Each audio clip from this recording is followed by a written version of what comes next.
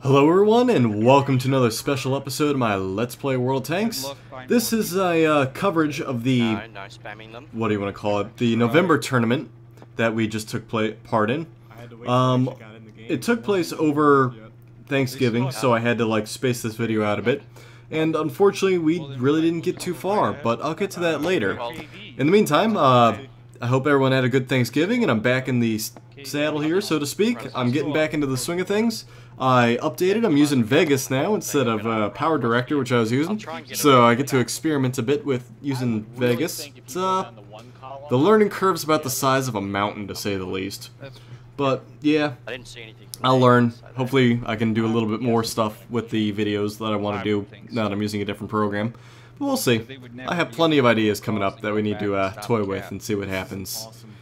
But, yeah, so as I'm commenting in the background here, it's a nice little tank line we have running up there, the 4 Panzer IVs. I'll get into our strategy in a bit, though. I first need to address the fact that we were playing against 2 people, which, unfortunately, it's not a whole lot you can do if half your team doesn't show up, because we have that happen to us, too. But, yeah, when the only 2 people on your team shows up, it's not even fun for the other team who's playing against you. So, it really didn't help these guys at all that they were a completely public team from what we were able to assess. It seemed like they just opened it up for anyone to join, and so when no one shows up, there's no one to blame because you obviously didn't have a clan supporting you or anything. You just picked random people and hoped that they decided to come on board with the correct times and dates and everything else. But overall, I mean, our idea was a pretty interesting one. We had 4 PZ4s and a Tier 2 Scout, the T2 Light US tank. It's a it's an interesting idea because we were toying with the idea of using a lot of fire all at once, which is what we're doing here, prioritizing targets and just dumping tons of that 7.5 shells, and then yeah, having the scout find the targets for us. So we just sit at long range because the PZ4 actually has the longest sight range out of all the mediums, but unfortunately it's I don't know. I feel it's probably one of the better Tier 5 tanks for mobility and sight range standpoints. Gun-wise, yeah, it's pretty good. I'm not necessarily sure the KV would have been a good choice, because I've had KVs bounce off the turret of the PZ4 tons of times. But then again, when you're using gold rounds, everything goes through. We decided to switch to gold rounds in the later game, but at this initial one we were just using standard rounds, because everything penetrates pretty much. But to say the least, it's a simple 2-on-5 game, so it wasn't really fair for them. Not a whole lot we can do about it. Not a whole lot they could do about it.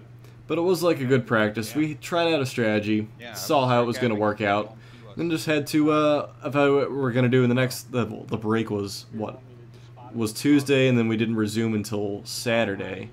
So it was quite a bit of a delay in between games, which gave us time to build up our crews, do other things in the meantime. But yeah, back to the PZ4s. We had 4 PZ4s, all fully upgraded, all with their full engine, full radio, full Panther/Tiger turret, and the L70 7.5 centimeter gun, which is, like I said, one of the better Tier 5 guns that you can get, at least for a medium tank, I should say. I just purely like the rate of fire on it. I was firing, as you can see there, by about, what, 3 3/4 seconds. So relatively good rate of fire, and then after that it's a super accurate gun, as you can see. Quickly centers on target. The tank's fast enough that if worse came to worse we could retreat back to our base, but at least for this initial round we were planning to go to the center of town there, form a gun line, and have our scout find the targets for us. We'd all take shots from long range, hopefully out of their sight range, because we tested that theory that KVs wouldn't be able to see Panzer IVs in that village area at the extreme range. But it didn't exactly work out how we wanted to later. But yeah, so this game's going to wind up, and I actually talk a bit in the lobby here about what happened. So we just got a technical victory for our second match here, and we'll probably end up getting it for the third, as only 2 of their members had shown up to the tournament. So sadly, we're not going to really get to play this one, but we'll move on to the next one, and hopefully do better there. And there's our third victory. Sadly, I wish that the other team didn't sign up because of the fact it takes up a spot another active team probably could have used. So had they not signed up and allowed another team to come in, I mean, not for the fact that we won, but more for the fact that another team could have used their spot and hopefully could have advanced. So, another victory here. We'll see what happens on Saturday. Alright, so, through practice, we were determining that the best tanks were to use were the Panzer IVs, like I said before. The turret is pretty heavily armored, the gun is super accurate, the vision is great, the speed is excellent. So, what our strategies were to initially go into the center of town, at the very center of the board. I believe that's the E and F lines.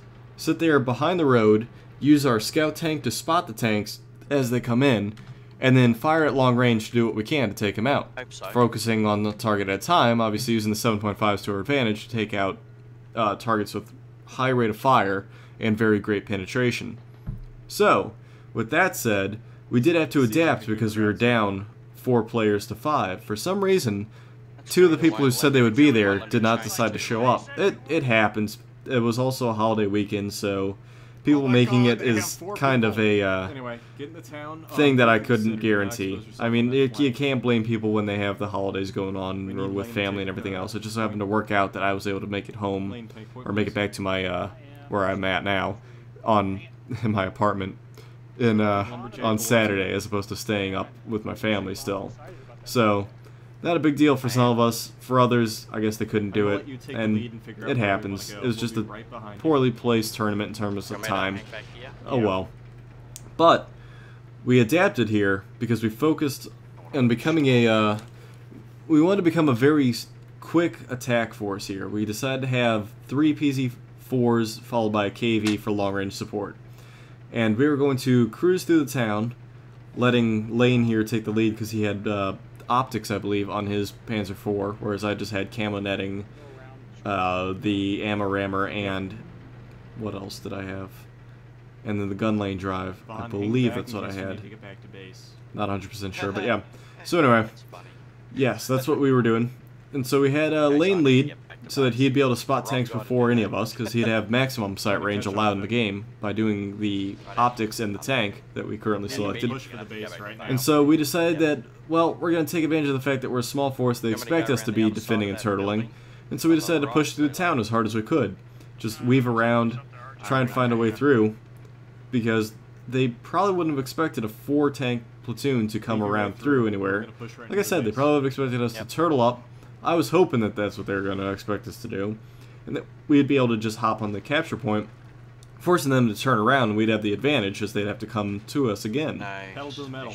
But, unfortunately, as we'll find out in a bit, that strategy was kind of flawed.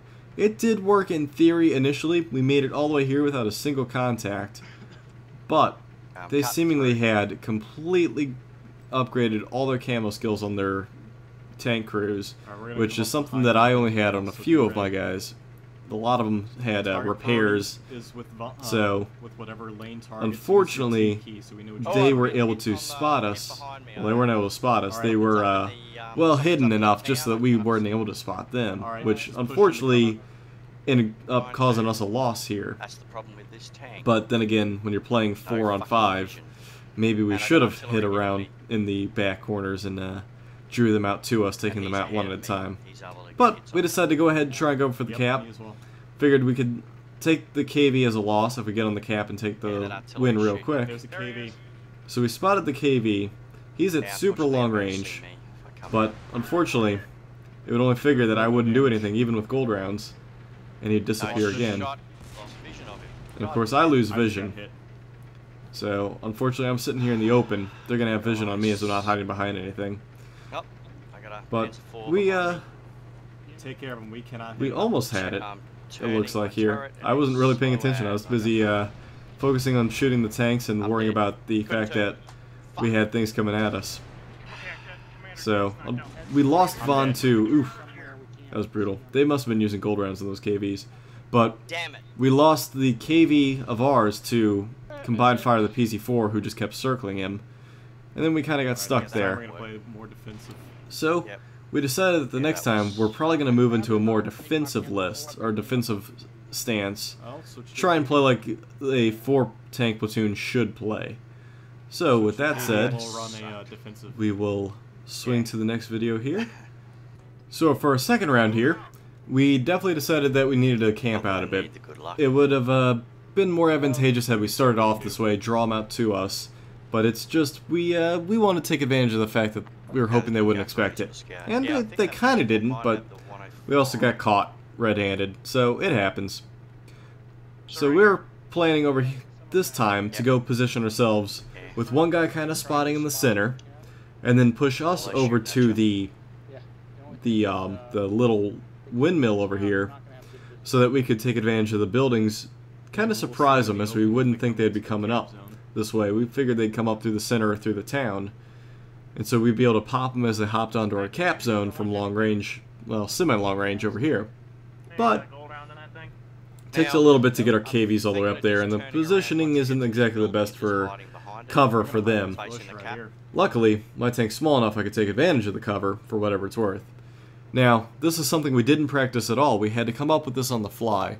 Our initial idea for what we did during our practice kind of continged around the fact we were going to have 5 people and having a tier 2 scout to basically figure out where they are, where they're going, and keep eyes on target at all times, giving us the advantage to take the range shots until we kind of ran out of the spacing that we had, and they eventually collapsed on us, and which at that time we would have hoped that we would have eliminated quite a few people. So, having not practiced this, it kind of comes down to the fact that we just have to improvise. And again, it's something they can't do if you play short a player. Sadly, there's nothing that we didn't see it coming.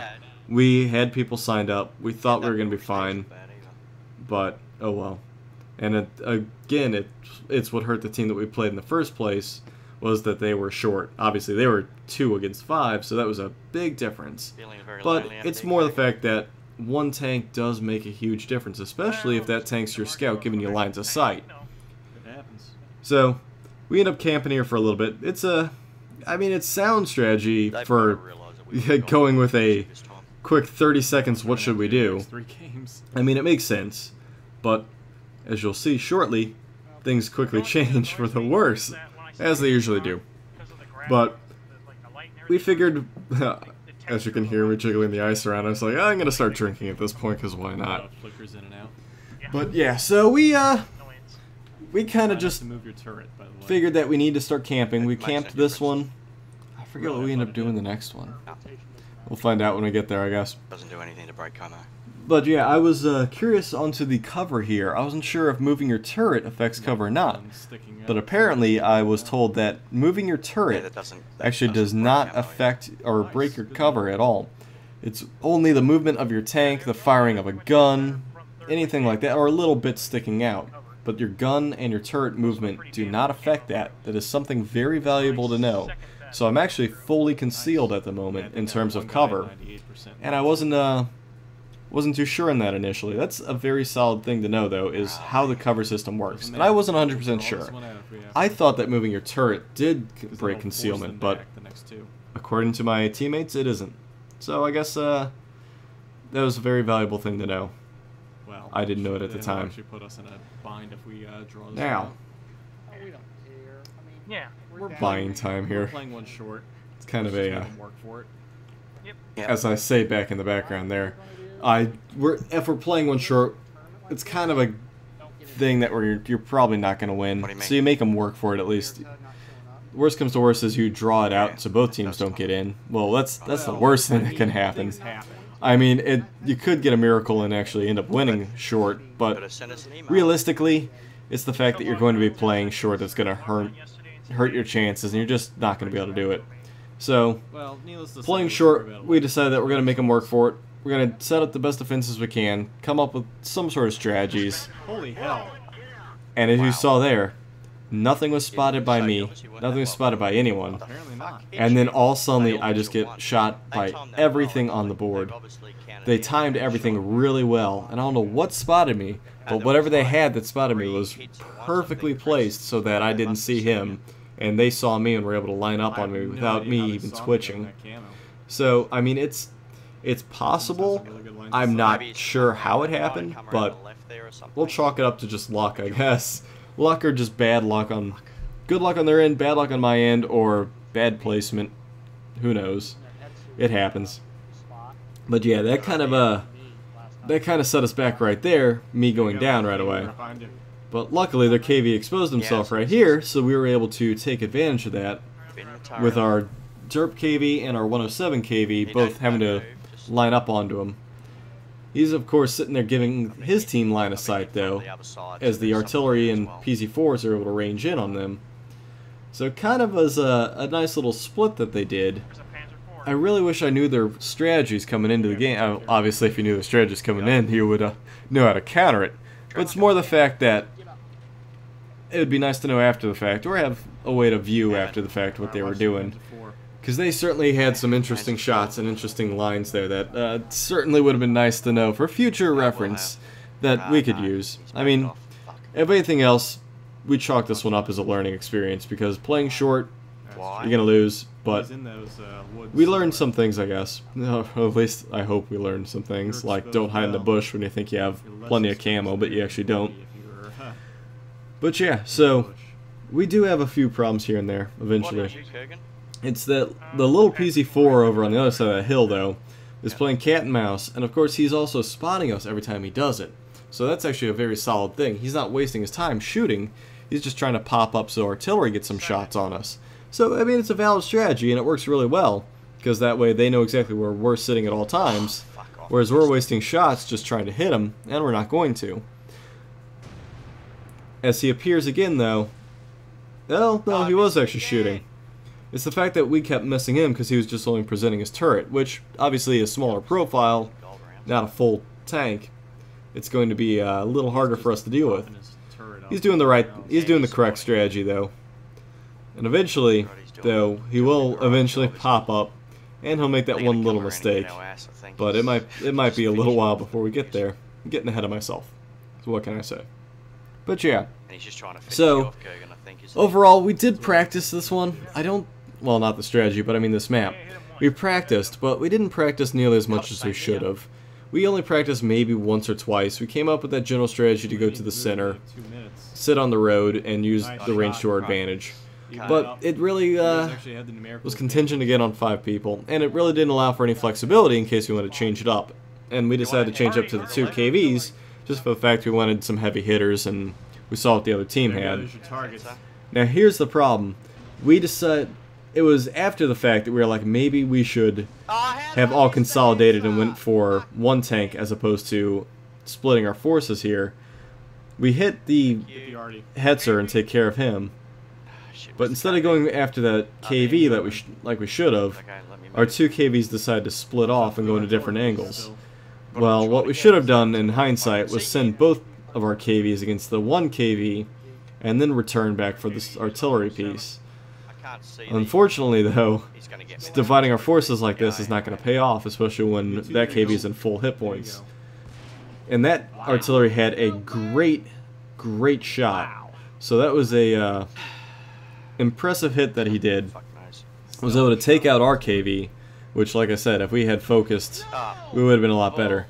Now we missed our 152 shot right here with a derp gun at point-blank range, and that really sealed the deal at that point. I mean, it wouldn't have one-shotted him. It might have destroyed the gun so that we would have had the chance to reload and fire again. But unfortunately, it gave them the swift advantage there, so that they were able to take out our tanks. Dividing our forces probably not the best idea, but it happens. Alright, so here we go at it again. The problem is this time we are now down 2-0. So in order for us to come back and win, we need to win the next 3 games all out. The potential of doing so, not that great when you have a little disadvantage here of being understaffed by 1 person. So what we decided to do was to go into the town over to the right of the north side and make up a little defensive position up there, kind of similar to what we did in the south in the previous match. But hope for the best this time, and see what happens. Because in theory, we at least have more cover up here. I don't know about our sight ranges. That's why I'm going to actually hide directly behind the house this time, because I didn't want to get one-shotted by everything on the board again, which I still have no idea how that happened. But it happens. So, yeah, I decided to set up behind this house. We have everyone else set up in the village as well. I believe we have one guy kind of chilling back towards the point again, just to give us a little bit line of sight in case they do decide to start capping. And oh yeah, I don't know. It's, again, one of those things where you just have to improvise, and it's nothing you can do but just hope for the best. You wouldn't think that a 5th tank at a tier 2 would make a difference, but the ability to spot people and then, of course, being able to hit artillery makes a huge difference. Now, we were trying to place all our shots at the same time, but I never had a single shot on this KV. I think I had like a corner, and I wasn't about to expose my position by firing at him. Luckily, we nailed him pretty heavily, so the fact that he wasn't about to come out and help anytime soon, we effectively rendered him useless. Except, technically, any tank without, you know, being killed is still an effective tank in this game. It's just the fact that we'd make him play a little more cautiously this time, and not be so gung-ho about coming up on us like they did in the past. So, now that we have one tank kind of eliminated, we kind of made it even. It's a little bit better this way. Now, it's going to be a bit of a delay though. This one does go pretty long. Well, you'll find out. But yeah, in the meantime, it's something that you should probably end up doing is practicing a man short just to figure out what you're going to do in that circumstance of a disconnect, of people not showing up. If you play 2 people short, then yeah, there's no hope. But if you play 1 man short, technically you could still do it. If you practice it, know what you're supposed to do, and just expect it, you could probably get away with it. But, of course, us being at the disadvantage here because of the fact that we didn't practice it, nor were we expecting it, and we kind of had banked on the fact we're going to have a scout, that's where our disadvantage comes from. So, something that really comes big into these tournaments is you really do need to practice. You need to learn the maps a lot more than we did for this one. We wanted to just take this one easy, see what happens, but it really comes down to the fact you need to learn your lines of sight, figure out at what point you should be able to see other tanks, figure out on both sides where you think you would sit if you were the enemy team, where you want to sit, and how you'd counter those positions. These are things that we typically cover, but again, for this one we decided not to, and it shows. It really does make a difference. We kind of just came in with one game plan, and it didn't matter because we ended up playing short and weren't able to take advantage of it. Now the thing is, they always say that no plan ever survives contact with the enemy. This is true, but plans give you guidelines and ideas and tactics to follow. Obviously I'm not going to plan out to a T every like 5 pixels I'm going to move or anything, but it still gives me an idea of what to expect, where I think things are going to come from, where I would sit if I was them, so on and so forth. Now, the tier limits for this, I never really went into that. I apologize. You're limited to tier 5 mediums, tier 5 heavies, tier 4 tank destroyers, tier 3 artillery and lights. I believe that was the extent of what you're allowed to use. And that's my phone going off again. Grr. So yeah, that was the extent of what we were able to use. We decided we weren't going to use artillery because none of us wanted to really use a tier 3 artillery. We just didn't feel it would be good enough. And all honesty, I forgot the fact that you were able to use tier 4 tank destroyers. I thought you were only able to use tier 3. So if that was the case, I probably would have used the American one with the 76 mil had I known about that, because that's a very powerful tank and a very powerful gun for what it is. I mean, I remember getting several kills using that tank. So, had I thought about it, yeah, it probably would have been better had we had 5 people to drop down to a tier 4. But, oh well. So, luckily, one of our teammates just one-shotted their KV that was capping, and that was just complete surprise and worked out really well in our favor. I mean, who would have imagined you would have been able to get a one-shot kill with this thing? But, I mean, it worked. And, yeah. I decided to actually start repositioning, though, to get back towards the base in case I needed to help with the cap. So I actually roll back behind other buildings, and eventually I go down into the gully, just so that I prevent myself from getting hit entirely, and I can always just pop up over the hill if needed. Oh, that's what I do now. Never mind. It's been a while since I played this game. It was this was recorded Saturday. It's now Monday night. The whole getting unpacked, everything else, doing lots of stuff, playing a Flames of War tournament, or not Flames of War tournament, big tank game in Flames of War on Sunday, prevented me from editing this whole thing together on that time. I'm in a goalie. So yeah, I'm just a little bit behind here with this video. Ooh, well.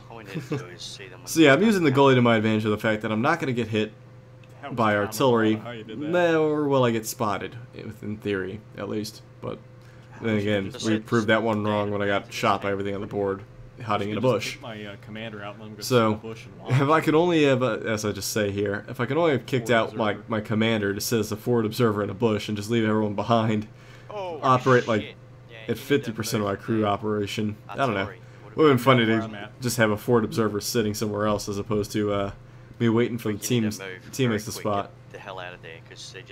Artillery started ranging in at some point because we already have a guy wounded pretty heavily, and it's their artillery was really spot on, and he was really good, and that made a world of difference having that good artillery man. We didn't have anyone. Well, I mean, yeah, I'm sure any of us could have filled in and done a great job in artillery. It's just none of our specialties. I do it plenty of times, but it's not the thing that I've, like I said, ever specialized in or worked towards. Just flat out. But it's so the Hetzer, yeah, the Hetzer gets one-shotted, which is excellent. Again, whittling them down. Brings it back to even at this point, though. We started, we had to kill one to make it even, and so we did, and then they killed one of ours, then we killed one of theirs, and so we're back to even, which is, leaves us with their really damaged KV, and I don't remember what else it looks like from the little view I have. A T-34, maybe? I can't tell. Like, try and cap? Oh well. Focused on you two. So, what I decided, well, as I stated in the video, I decided I might as well go and cap because they're focused on going or attacking our KVs, and also to hop around and try and take the base. I decided at first, well, I'll just cruise all the way down and start capping on their base, but when we see the fact that their KV is here, we decided to go ahead and take him out, which wasn't a problem. He kind of just sat there in the open, and so with enough fire, we were able to take him out, no problem. Eventually, there we go. So, with him down, we took a look at the time, and we really didn't have as much time as I thought we did. So I had to haul to try and find their artillery, which so we find their last tank, and now I need to go hunt down their artillery because he's the guy who's going to cause us to draw if I can't find him. And artillery's really hard to spot without that scout. I had no idea where to look. I didn't practice it, didn't figure out where I'd place artillery, if anything. It made it very difficult to figure out. So I start hunting down this artillery like it's going out of style. I really need to find this thing because that KV gets eliminated without a problem. And it's just. Get that artillery. You guys might want to start hunting artillery. Yep. So I need to try and find this artillery. I have no idea where he's sitting. We start calling out positions where we think he's at. I start heading to where he last hit me from, but unfortunately, it's not going to matter too much. The clock's going to wind down before I can even spot anyone. I have no idea where his position was. He played a really good game. That artillery guy, he played out really well. Did a great job. He couldn't have played it any better. He either started running away or he just did it well. So he drew it out, did a perfect job there, and forced us into the fourth game here, where now the best we could do would be to cause them to draw out, and thus no one from our grouping advances. But obviously he wants someone to advance. You don't want to kind of give someone in the third round a bye week. That wouldn't be fair, and they'd just get a free pass into the finals. So, well, we decide yet again to come up with a strategy on the fly. So we figure we'll go back to what we practiced. We'll do it a little differently, though. We're going to have the Panzer IVs take the flanks, and we're going to have the KVs take the center lines. And we'll just keep a tighter formation and just kind of hope that they come at us. Without the scout, though, we're kind of blind as to where we think they're going to come. So we do what we can. We're going to come up to the buildings, take up some defensive positions, and kind of rely on what we practice and what we had done in the past. Again, though, seeing as we didn't really practice it that much, it's going to make the world a difference, and had we practiced it, we might have been able to do things a little differently. But I'm going to go to this gray building up here, which gives me kind of a good protection from anything coming from the front.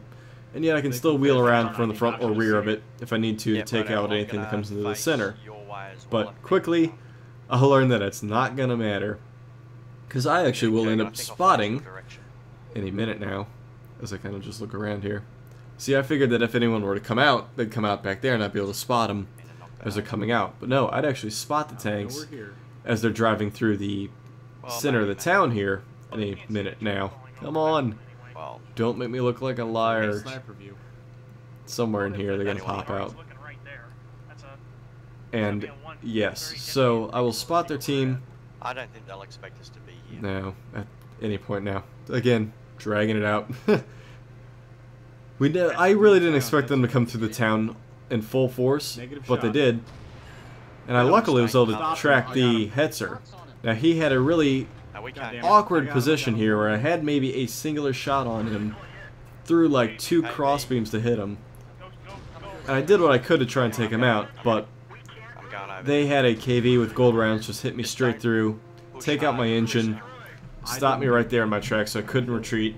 And again, those KVs, I never really thought about using the KV with the gold round. I really should have probably considered using that instead of the PZ4s. Again, we were relying on the sight range. But I spotted out their tanks, we were able to get the positioning good, or get their positioning settled. So we just advanced to where they were going to be to try and counter as to where they were. But sadly, once they knew where we were, because I fired upon them and obviously they saw our whole force, they kind of ranged in, took care of Lane, who's in our KV with the derp, took care of our other PZ4 rather, not 3. I sent Vaughn into go for the cap, because I figured they're all pushing through the town, we could probably cap behind them, or at least force them into a draw position, so where they would draw out this one again by having to come back towards us. Now, what did I do?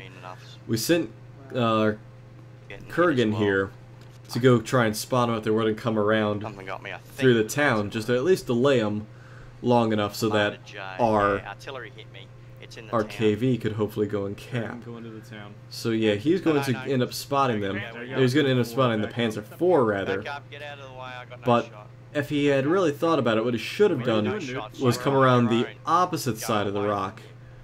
Now, everyone's arguing here as to what they should have done. I figured if he were to come around the opposite side of the rock, he would have had the rock as cover. But, I mean, it ended up working out fairly well. I guess my difference of opinion didn't really matter.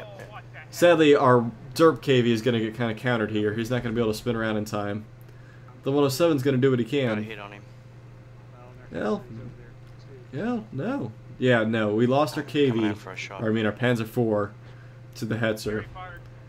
The 107 did what he could. The 152 derp gun should have stayed in his position, but we got a little over anxious, just trying to eliminate him. And what we could have done was taken him out, but instead kind of revealed our position there, lost the KV unnecessarily. Luckily though, due to some odd reasoning, we're going to end up spotting their Hetzer and taking care of that thing real quick. Because he was already heavily damaged from me. He didn't really do too much to our KV, which is nice. I guess he wasn't using gold rounds, maybe, because that would be the only thing that explained him not doing that much damage. Luckily, we get the KV here as well. And now it's coming down to the, do we go and hunt down the cave? Do we hunt down the artillery again, or do we go for the cap? Go for the cap. And I instruct him to go for the cap. In hindsight, maybe we should have went back for our cap, because that way we could have probably found the artillery by going to our cap, or at least would have been able to hit him had he come for the cap, either causing a draw or a victory. But instead, we figure, well, if you can get there in time and go for the cap, that would give us the option to tie a draw from capping, force him to come back to counter our KV, or it would have also allowed us to win had we gone for the cap. But for some odd reason, due to lack of communication here, Vaughn decided to stop and start sniping, but I kept instructing him that we needed to get into the cap, because capping we would have won. Go cap because you will not get to the cap in time. See, unfortunately, the KV is a lot slower here, and so when things eventually happen exactly how I called it, we're not going to have time to get our KV back there to go for the cap. Because right about here, he starts capping, and you have 5 seconds after the cap finishes with which to tie it up. Sometimes you get it in game, sometimes you don't. But as you can see here, 5 already passes, and then you end up not having enough time because the KV takes forever to roll around. But sadly, it was just lack of communication. We didn't really have enough. We were frustrated for the most part. Just the simple fact that we had a bunch of people not show up. We didn't have solid strategies, and it ends up not paying off here at this point. We did what we could. We played underhanded. I feel that if we had a last tank, it would have made a world of difference. But not having that 5th tank, nothing you could do. The scout would have made probably a little bit more difference, but we did the best we could with the time we had, the group we had, and the lack of strategies. So next tournament, we're going to come into it with a different mindset. We learned a lot from our mistakes here. It happens. So we wish these guys good luck. I don't know what happens to them. They ended up playing last night, I believe. I have no idea how that turned out. Didn't pay attention to the tournament at all this time. It's kind of a just bad timing for the tournament. So I want to thank you guys for tuning into this episode of my Let's Play World of Tanks. It's a different again, it's a tournament thing, so things get a little different and hectic. So again, thanks for tuning into this episode. If you guys want to follow me on Twitter, at Darkling, I have a link in the description. Again, ratings are much appreciated. If you guys would please rate and subscribe, I appreciate it. And again, thanks for tuning in. I'll catch you guys in the next episode.